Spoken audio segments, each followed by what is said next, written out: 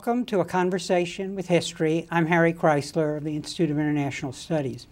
Our guest today is Richard Solomon, who is the president of the United States Institute of Peace.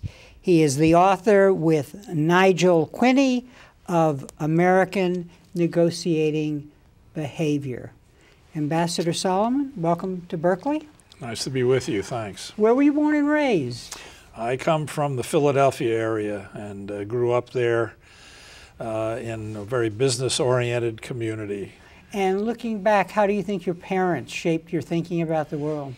Well, in some ways it wasn't my parents. My father died when I was 8 years old, and my mother picked up his business, which was a salesperson from furniture factories down in the South to retail outlets up north. So she was away a lot of the time, and it was decided by my family that I needed a more supervised environment. So at the 6th, 7th grade, I was sent to a Quaker boarding school on the western suburbs of Philadelphia, and for 6 years was basically raised in that environment, and that probably had more to do with the trajectory of my career. An environment that was very concerned with issues like public service, with international conflict issues, with world affairs, and that probably was the most influential early impact on my view of the world. And did you anticipate the trajectory of your career at some point, or it was just serendipity? No, there's a lot of randomness to it. I was particularly interested in photography. I had inherited a camera from my father, and was interested in science, and so I was admitted to MIT as for my undergraduate college, and began focusing on chemistry. And my objective early on was to be a photographer for the Magnum Photographic Agency, which you remember at that stage was a major supplier of photographic images to Life magazine. Henri Cartier-Bresson and many of the other luminaries of photography of that era inspired me. And when I was a junior at MIT, I took 9 months off and hitchhiked around Europe with a friend, taking photographs, figuring this is a way of sort of testing my talents. And when I came back from that experience, I had a whole portfolio of photographs, which got me a job with a Polaroid corporation. And Edwin Land, a brilliant chemist who built, as you know, the Polaroid industry, he asked me to run a photographic image lab for him. This was 1960. I was teaching courses and doing research at Polaroid. But I had become interested in international affairs as a result of my time hitchhiking around Europe. And I was exposed to some very interesting coursework at a time when international challenges were on the front and center of the agenda. I had been, as a sophomore at MIT, in the middle of the Sputnik business. When Sputnik went up, everybody was shocked. The president of MIT, James Killian, was brought to Washington by President Eisenhower to be a science advisor. And so the school was in ferment about the impact of science and international affairs, the threat from the Soviet Union. And that orientation then was reinforced by the political science faculty I was exposed to, particularly a professor who had been born in China, Lucian Pai. Everybody in those days, the late 50s, early 60s, was studying Russian, worried about the Soviet challenge. And Pai said, well, if you're interested in international affairs, what about China? And that interest was reinforced by both the encouragement of Pai and the fact that he sent me down to Yale University in the summer of '61 to study Chinese. And while I was talking to Pai about this way of getting involved, the phone rang in his office. And the other end of the line was Walt Rostow, who then was running the policy planning staff in the State Department. And Rostow said the Chinese were having a big food crisis. This is 1961, 62. And he said to Lucian Pai, is there someone there who could study how the Chinese are handling this issue. And so it looked to me as if there was interesting work to be done there. Then the next year was the Cuban Missile Crisis. And almost all the faculty that I was working with, studying with at MIT, were on the shuttle down to Washington trying to help the Kennedy administration figure out how to deal with the Soviet challenge. So it was that mix of world events, Sputnik, the Cuban Missile Crisis, and the faculty that pulled me away from, if you like, or stimulated me to look at international affairs as opposed to the scientific and photographic career. And you did your degree under Pi on China studies, went to Michigan to teach, but then you moved on to the Rand Corporation. No, it was a little different than that. Yes, I did get my PhD under Pi in 1966, and I had already been hired by the University of Michigan to join their faculty to teach political science and Chinese politics. Again, this is the middle of the Chinese Cultural Revolution. Chairman Mao was an icon of political ferment, and the Michigan student body was in turmoil and ferment because particularly of the Vietnam War. So many students wanted to take my course on the Chinese Revolution because they wanted to see how Chairman Mao was making revolution. Well, I'm a fairly conservative character, and they didn't find me to be an advocate for overthrowing the university. But this was a time when students were taking over university buildings and wanting the faculty, the administration to protest, for example, the recruitment by the military on the campus. The Michigan environment was not very intellectual. It was highly politicized. I was surprised in the spring of 1970 to have been received a letter from the National Security Council where they were looking for a China specialist to support what we didn't know at that point was the Nixon administration's effort to have a breakthrough with China. When I was in graduate school, we could see the Chinese and the Soviets fall apart, and their conflict degenerated into a military confrontation. And Nixon had sensed here was a chance to split the communist world and build a coalition against what he rightly saw as the major threat to our security, which was the Soviet Union. And so, again, all of that played into the Nixon administration's effort to open relations with China. Well, fortuitously, my training in Chinese studies led to my, again, being asked to join Kissinger's staff, which I did in September of 1971, and I supported the Kissinger-Nixon effort to open relations with China. And what was it like at that time to be a China scholar, all these changes occurring, and then suddenly you're thrust into an administration that is essentially making contact, establishing relations? Right. Look, it was very heady stuff. I had been trained, learned my Chinese language. I'd lived for 2 years in Taiwan and in Hong Kong, done my PhD research interviewing refugees from communist China. And to suddenly be dealing with the other side of the equation, if you like, that is the effort to work positively with the communist Chinese, that was pretty exciting stuff. And in the Nixon administration, there was a real sense of grappling with the big issues of history. There was not just the China opening, there was the effort to promote détente with the Soviet Union, to deal with all the issues of the proliferation of nuclear weapons, arms control issues. And so... and in the Vietnam War.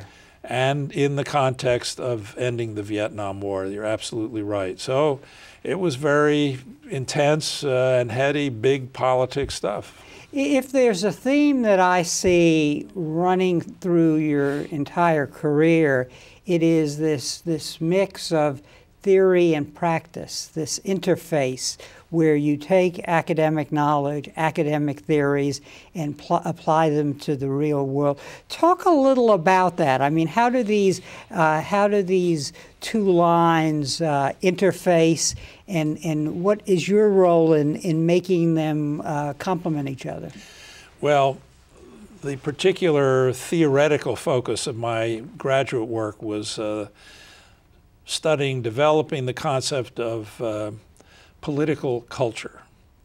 And I'll talk a bit about the split that developed, particularly at MIT, about the quantification of political science, which I think has frankly seriously undermined its relevance for the study of contemporary and operational politics versus the work that I and others were doing on what is the cultural dynamic behind the way the Chinese behave, play their politics versus the Americans.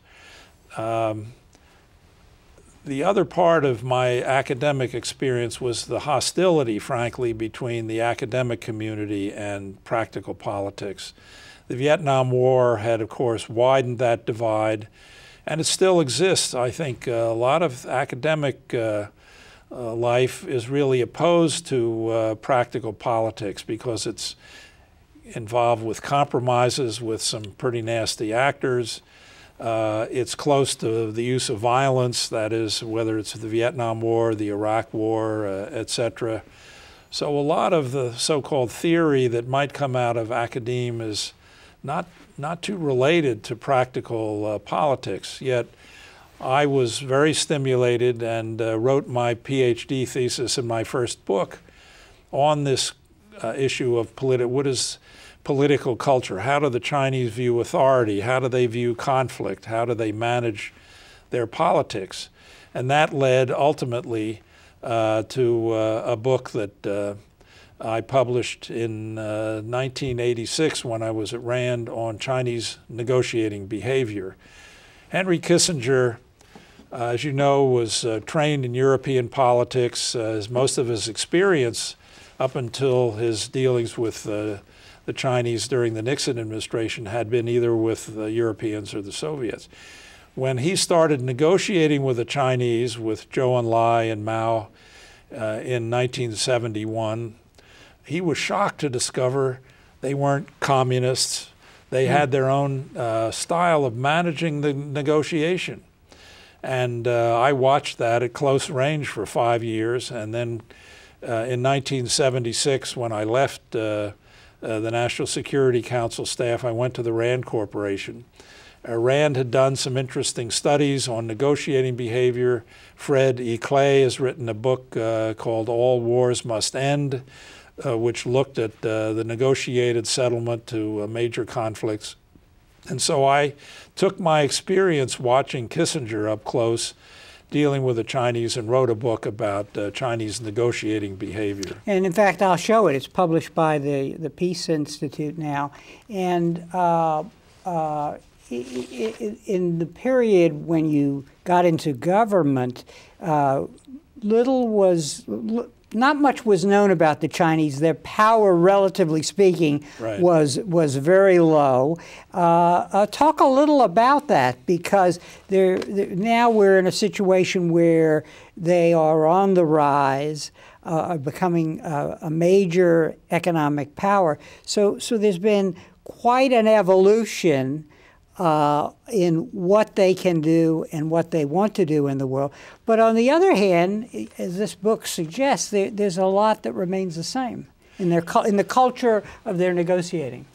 Well, there is a real breakpoint between the period when Nixon and Kissinger opened up China and dealt with Chairman Mao and Zhou Enlai versus what we deal with in China today.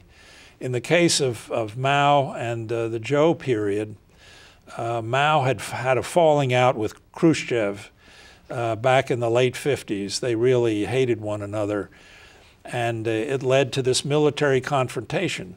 So even during the Cultural Revolution, when China was denouncing American imperialism, Chairman Mao, for security and political reasons, wanted a counterweight against the Soviets, which is why he opened up to the Nixon administration. And we had, I think, a reasonably positive but limited relationship with the Chinese during the last phase of the Cultural Revolution, during the last phase of Mao Zedong's life. And just to contrast it with today, during, I think, the first negotiation I had had with the Chinese in '72, we proposed establishing trade relations.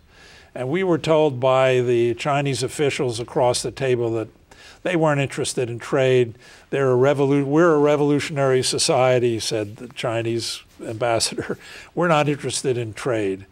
That period ended with Mao's death, with the downfall of the so-called Gang of Four.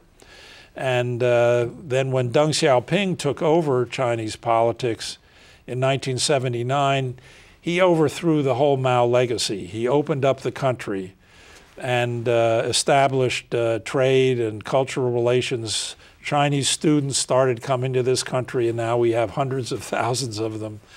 Our trade has grown exponentially, as you noted. And so today is a very different country, a different relationship between our two countries. And we don't have this overarching shared security threat that made the Nixon opening, that made Henry Kissinger a superstar of international affairs. We don't have that shared security issue that welds two very unlikely societies together. The thrust of this book on Chinese negotiating is their enduring elements of culture. Do you still abide by that thesis, the whole notion of building relationships, having a broad conceptual view, and then working on the tactics under that? I think it's still there, but the way we're managing this relationship is somewhat different. For example, the key contrast, and I emphasize this in the book on American negotiating behavior versus Chinese. The Chinese believe in what we call relational negotiation. They want to build a personal relationship as the basis for effectively managing a negotiation, a relationship. Americans are very business-oriented. They're practical problem solvers, and so they engage in transactional negotiating. That is, they want to negotiate the settlement to a problem, to cut a deal, and move on to some other problem. Now, Henry Kissinger really bonded with Chairman Mao and Zhou Enlai in the sense that they loved to talk at a fairly abstract level. They talked about the Soviet challenge, how to manage this security threat. And they, I think, at some level just enjoyed interacting, sharing perspectives. And Kissinger became pretty quickly what they would call a Lao Pengyo, an old friend. That was the personal element of it. And Kissinger was, of course, flattered and all the rest. But then he discovered that being an old friend had a liability to it. Henry was a superstar internationally, but he didn't want to lose the notion that he had managed this effective relationship with China. So sustaining the notion that you're an old friend means you suddenly have to deliver as a friend to the requirements that the other side, the Chinese, wanted out of the relationship. They did not like détente. They wanted détente with the Soviets. With the Soviets, yes. That's right, because then it left them exposed in this strategic triangle. So they criticized Henry for détente pretty stringently. And so Henry discovered that being an old friend of the Chinese had its liabilities. This contrasts with a situation today where we turn over our senior officials pretty frequently, and we don't see that personal relationship now with the next generation of Chinese leaders. And so we don't have quite the same basis for a dialogue and an understanding that is, if you like, a broad conceptual framework for this relationship. And the Chinese, of course, are not as defensive in their security situation as they once were. They're generating very substantial power through their economic growth, which is made possible, of course, by their trade relationship with us, their training of all these students in the sciences in particular in this country. And so it's a much more ambiguous or conflictive relationship today than it was maybe in times past. The big change in the dynamic is the rise of their power. How do you, from what you know about the culture and from your studies, do you see a trajectory there? Do you see constraints on what they may want to do with that power? The Chinese right now are debating among themselves about how to use their power. Remember, this is a country with a tradition of, 5,000 years of history. They were the predominant power in East Asia. The Vietnamese, the Koreans, others kowtowed to the Chinese emperor in the past under the dynastic system. So the Chinese bring that notion that they're the big player in their region to notions of how they should use their power and what they expect of other countries to be deferential to them. Now, that approach doesn't really work in the 21st century.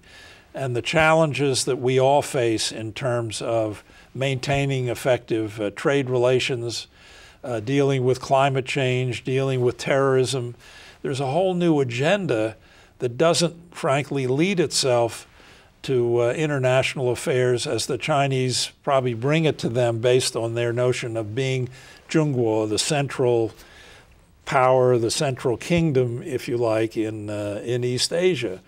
And we see them debating among themselves about should they maintain cooperative relations with a country with a very different culture, the U.S., country that's pressing them on issues like human rights, like an approach to economic development that requires a level playing field at a time when their primary concern is their internal stability, because they mobilized hundreds of millions of people in their country to expect an improving lifestyle.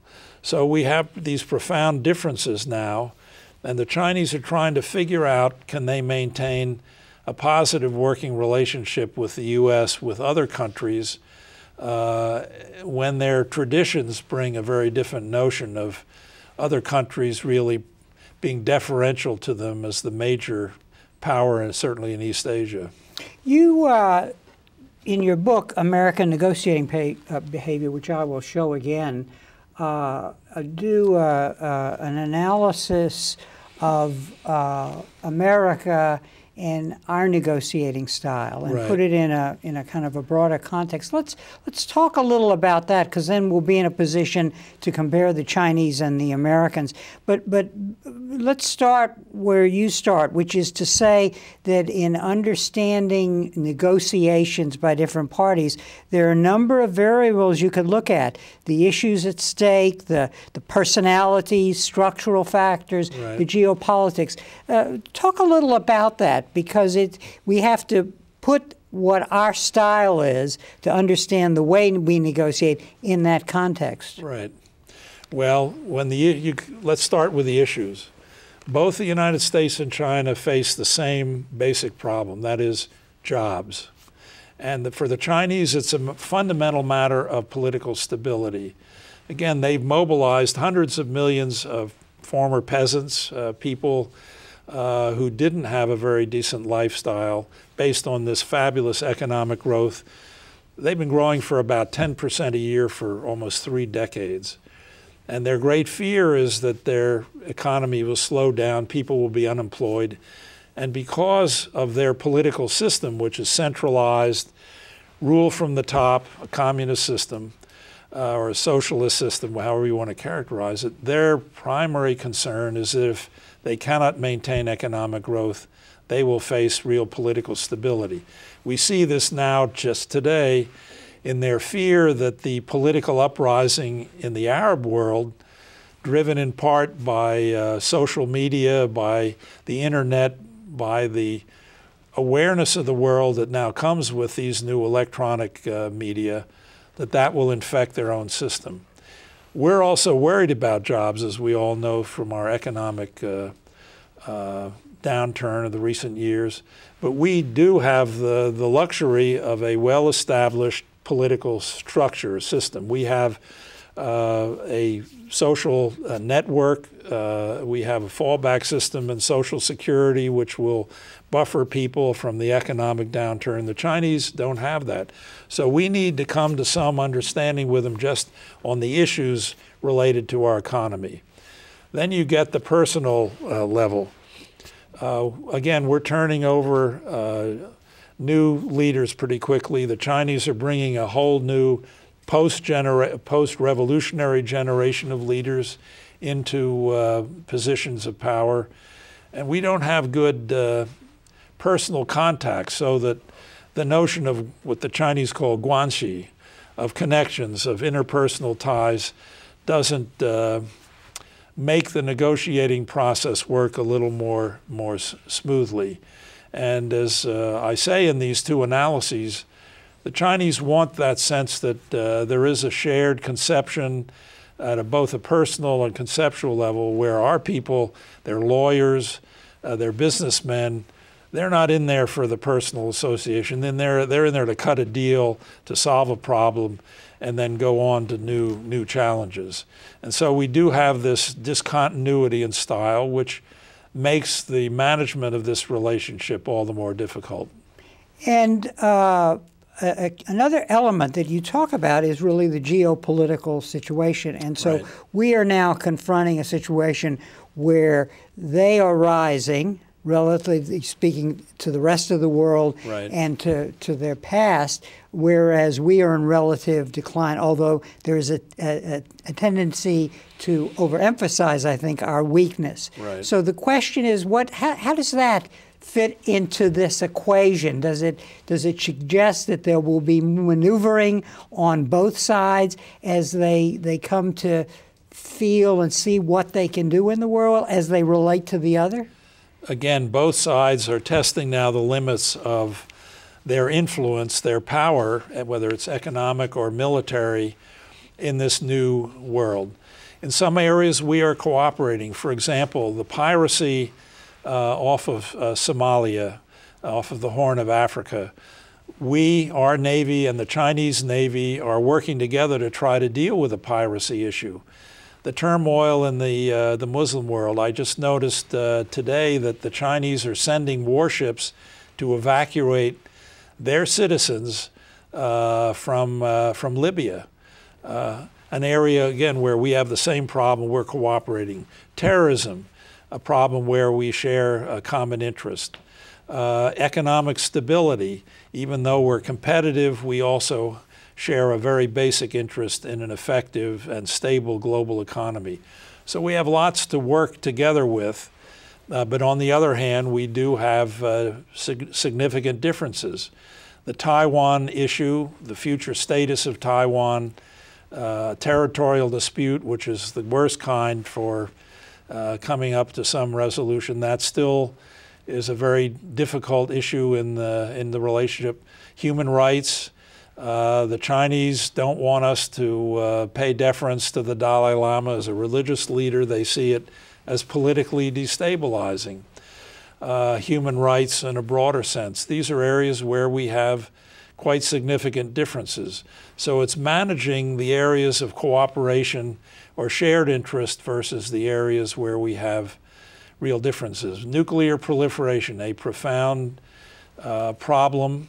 They probably realize it, but their approach to dealing with North Korea, which is poisoning the situation in Northeast Asia, contributing to nuclear proliferation in other parts of the world, we have not found the Chinese willing to work with us on that issue, on the Iranian nuclear program.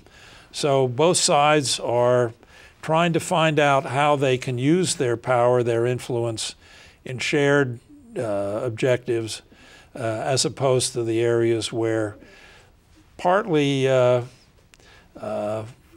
by sense of their role in history, they and we may have different view of how the world should be structured. What is their view? Is it that ultimately they want a regional focus, or do they have a global vision? I would say in their genes is the notion that they should be a preeminent world power. They're getting ahead of themselves a bit in terms of the way this world works and to the reach of their power. And so you see again in their internal debates, they're expecting more deference, for example, from us and others than maybe we and others feel is appropriate. And certainly I think in the way that we view the world, we don't find the Chinese sharing the same objectives. Human rights is a great example, or democratization, giving their public a role in politics that goes against their political system. And so they're unhappy when we urge them to open up, for example, open up their internet to more lively public debate. And these are areas that cause a real rub in our relationship. In your analysis of U.S. Negotiating style, you've talked about the business-like quality, the legalistic quality, let's have a goal, let's get there, a process, and so on. But you also talk about two other elements. Right. One is the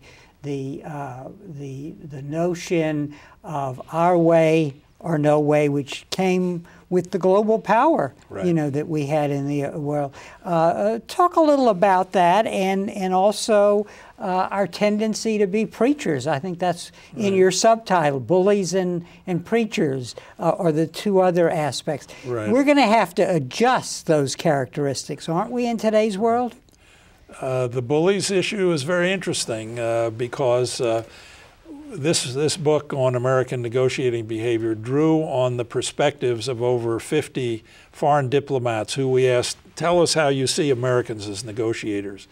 And they would describe some of our officials or negotiators as bullies.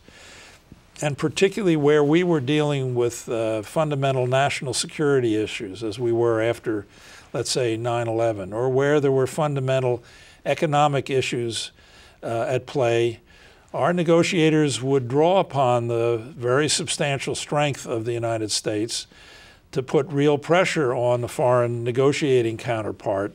And that led to some of these diplomats saying, we see you as a hegemon or as a bullying power, and they would identify certain officials as being more like bullies than others.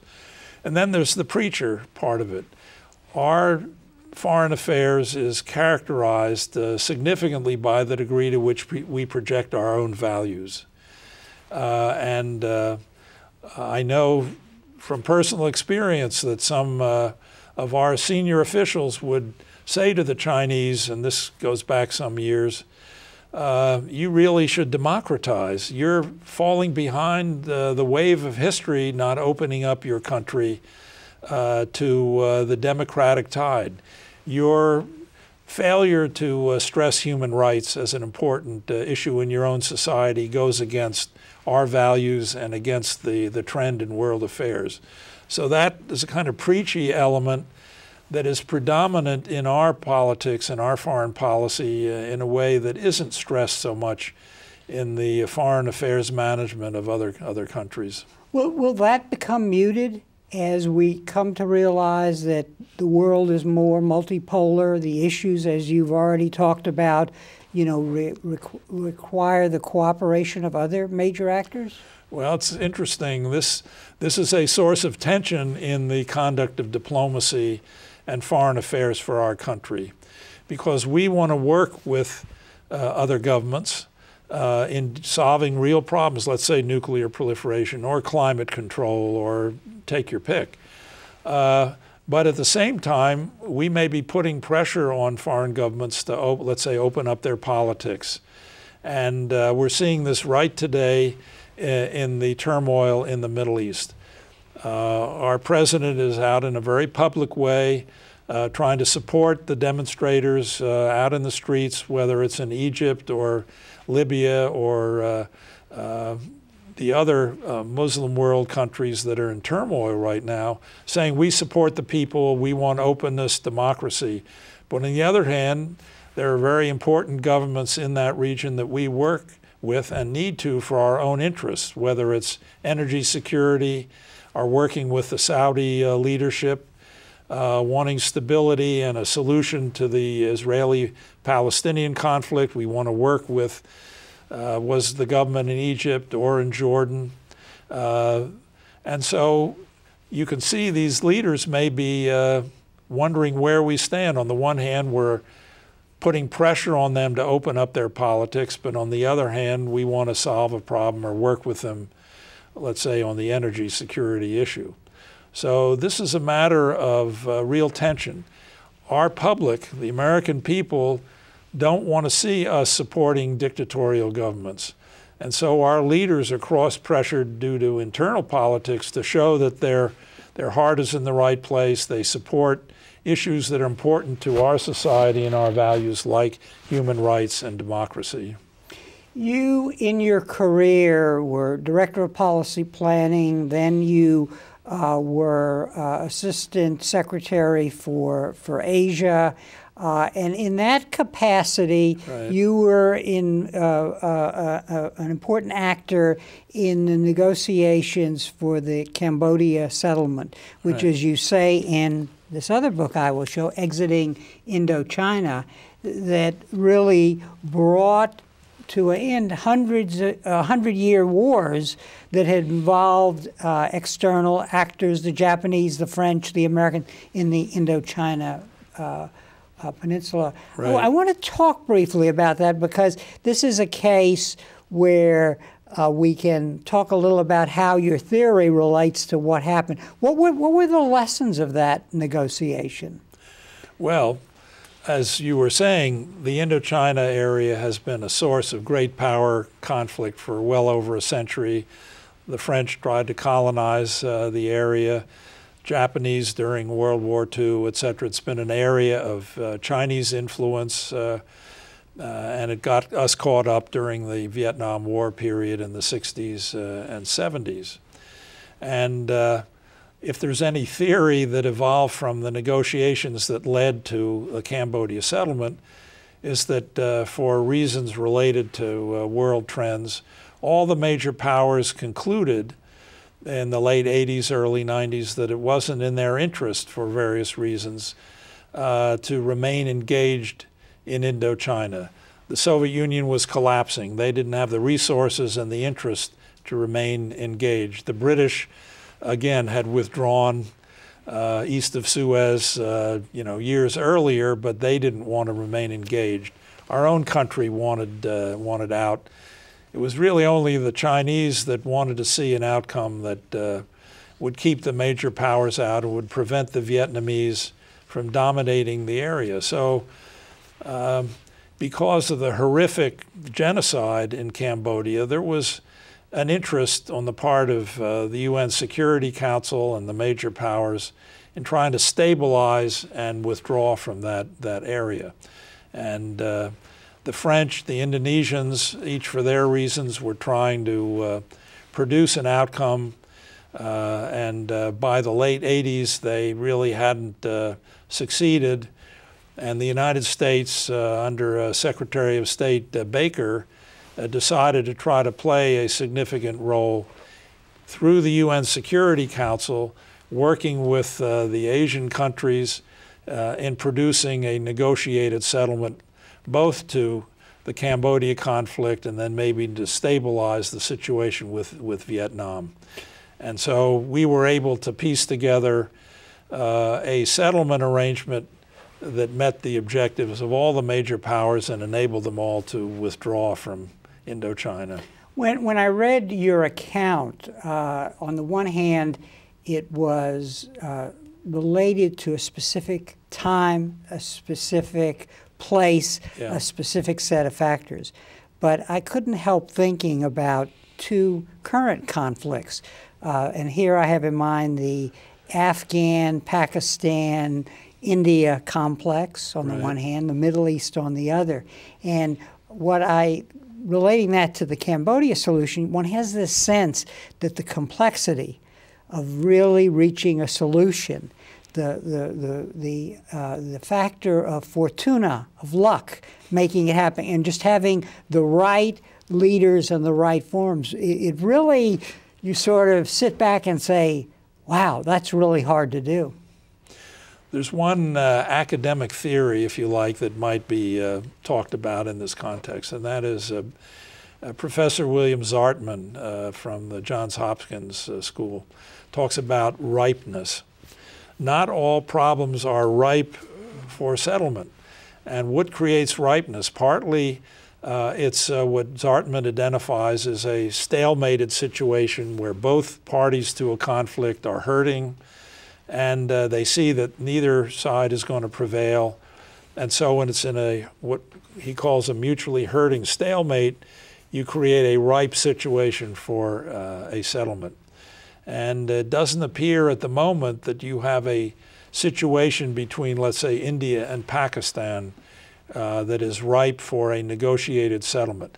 If those two countries could deal with one of the great protracted conflicts of this world, that is Kashmir, then maybe you could create a more stable strategic environment for stabilizing the situation in South Asia, Southwest Asia. Unfortunately, you don't seem to have that willingness on the part of the Indians and the Pakistanis to cut a deal. You have a differential between the relative stability of Indian politics and the chaos and the deep divisions in Pakistan. You don't have a leadership that seems strong enough to overcome some of these differences. And that spills over into the conflict in Afghanistan. The Pakistanis don't want the Indians to outflank them on their western frontier. And so there's this ambivalent relationship we now see with the Pakistanis helping us a little bit on the war on terror, but on the other hand, wanting to support influence as it develops in Afghanistan. You have the religious element, which is poisoning the relationship. And we have to remember that there's some intractable conflicts. The Israeli-Palestinian one is another, where you have identity issues, you have territorial issues, security issues, all working to sustain a conflict where, as Roger Fisher, another theoretician, if you like, of negotiation, says that people are at their BATNA points. BATNA is an acronym for the best alternative to a negotiated agreement. And it appears in all these cases, India, Pakistan, Israeli, Palestinian, the combatants, the conflict parties, are better off sitting where they are than making the compromises to a settlement. And so those are situations where negotiation is not to produce a settlement, but to manage an ongoing conflict that could go on for decades. Talk to us now about the mission of the Institute of Peace and what you've been trying to achieve there to contribute to the kind of non-military solutions to some of these problems. Well, the Institute of Peace is the emergence of an institution that actually goes back to the times of George Washington and many other periods in our history for the first centuries of our existence, where people concerned about the costs of war, the horrors of warfare, wanted a peace-oriented institution. There were over 160 or so pieces of legislation during the 19th and 20th centuries for a peace organization. None of them got anywhere because the world environment didn't seem to call for it. But that changed in the wake of the Vietnam War, where, again, the costs, the horrors of that conflict led a number of senators, Spark Matsunaga from Hawaii, Jennings Randolph from West Virginia, Mark Hatfield and others, Nancy Kassebaum, to support the establishment of the Institute of Peace. It was a dream. It was a concept that really didn't have a reality. The notion that we could create a training institution that, like West Point, Annapolis, that trains the arts of warfare, we would have an institution that trained in the arts of peacemaking. That institution got started in 1980-84, but it really started to take off with the collapse of the Soviet Union. During the Cold War, the two superpowers dominated international affairs. There were arms control negotiations, there was crisis management, but the two major powers really dominated international affairs. With the collapse of the Soviet Union, what happened? The world wasn't peaceful.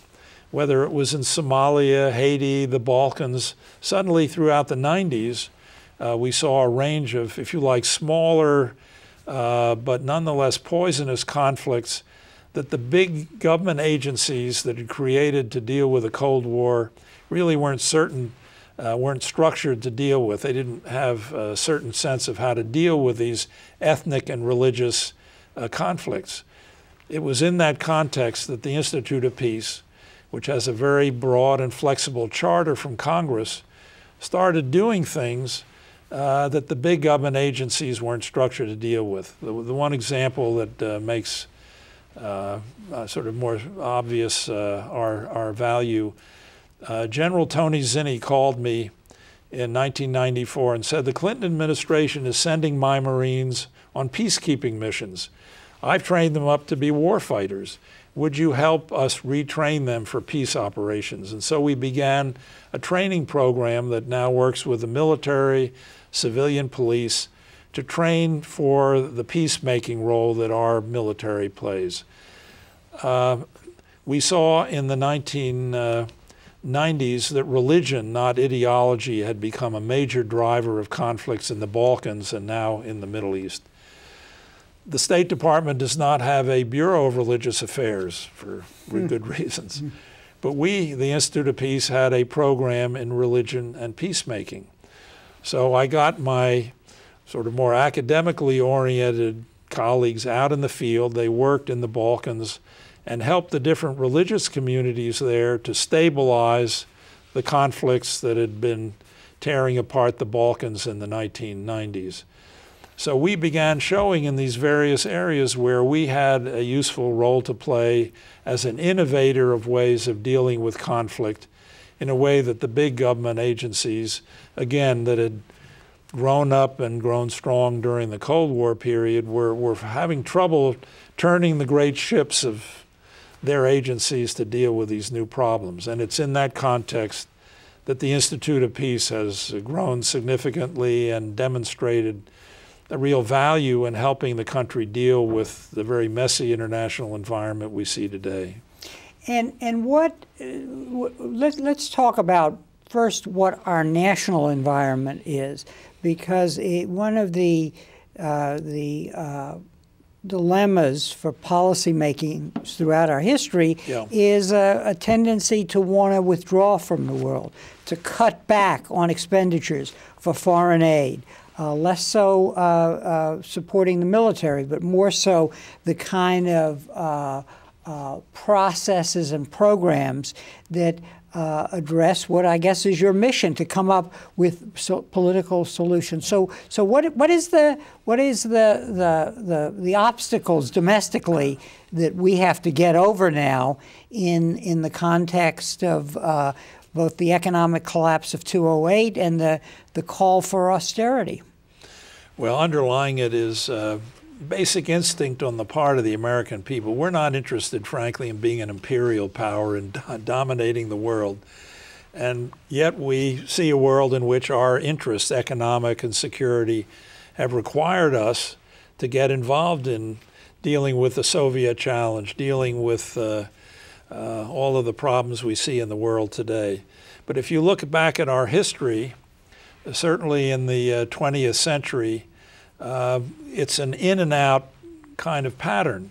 In the late 19th century, we were just building our economic power. And then we got involved in World War I, became a major world player. As soon as World War I was over, we demobilized, came home, and then in the 20s and 30s, we went through a period of isolationism. But then we got whacked at Pearl Harbor, and we got pulled into international affairs. We had a great war, a terrible war for 4.5 years. And what happened? As soon as World War II was over, again, we demobilized and tried to come home. But the Soviet Union started subverting Eastern Europe.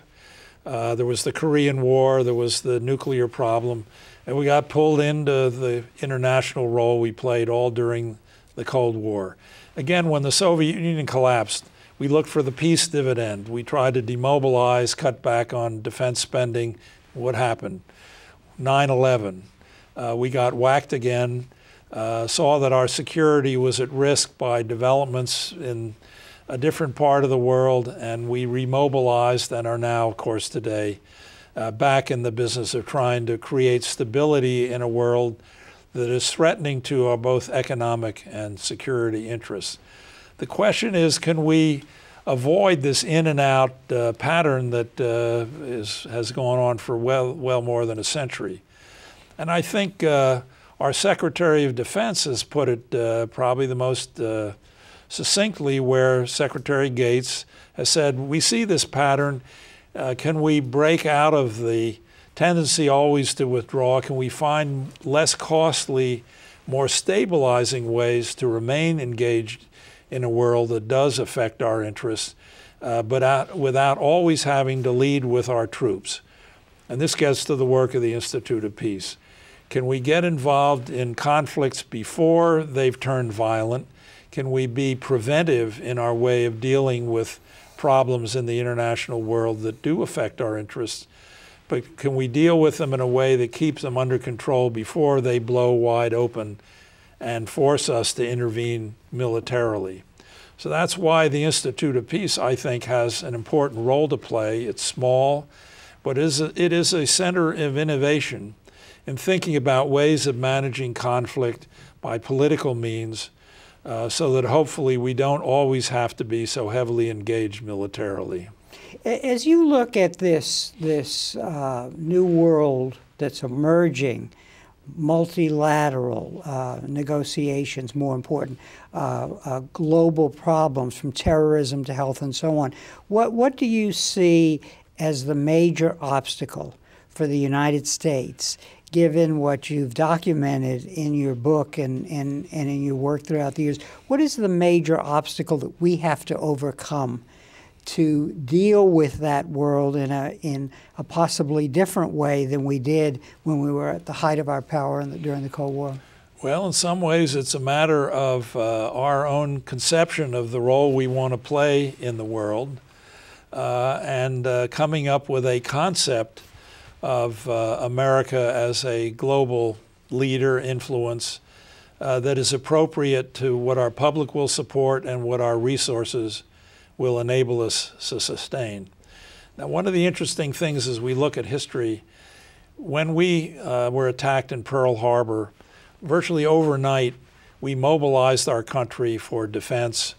There was a clear national commitment to a strategy of unconditional surrender. We mobilized our economy, which was very substantial, and we won that war in 4.5 years. Contrast that with the onset of the Cold War. It took us almost 15, 16 years to figure out what was the character of the Soviet challenge. Was it political subversion? Was it a military threat to Western Europe? How do we deal with the alliance pattern that the Soviets were building, included initially the Chinese?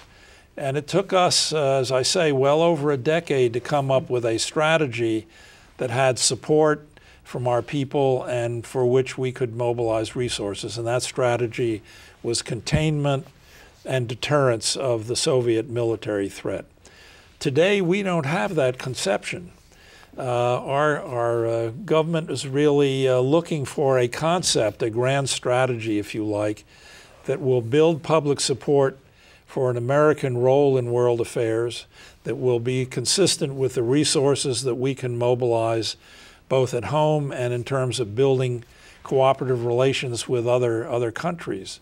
So we're in a period of uncertainty here, and all one can say is the sooner we can come up with a concept that will have that degree of public support, the better will be, I think, to mobilize our resources, build new coalitions, and deal with this very complex range of issues that we face, whether it's nuclear proliferation, the impact of climate change, terrorism, human rights.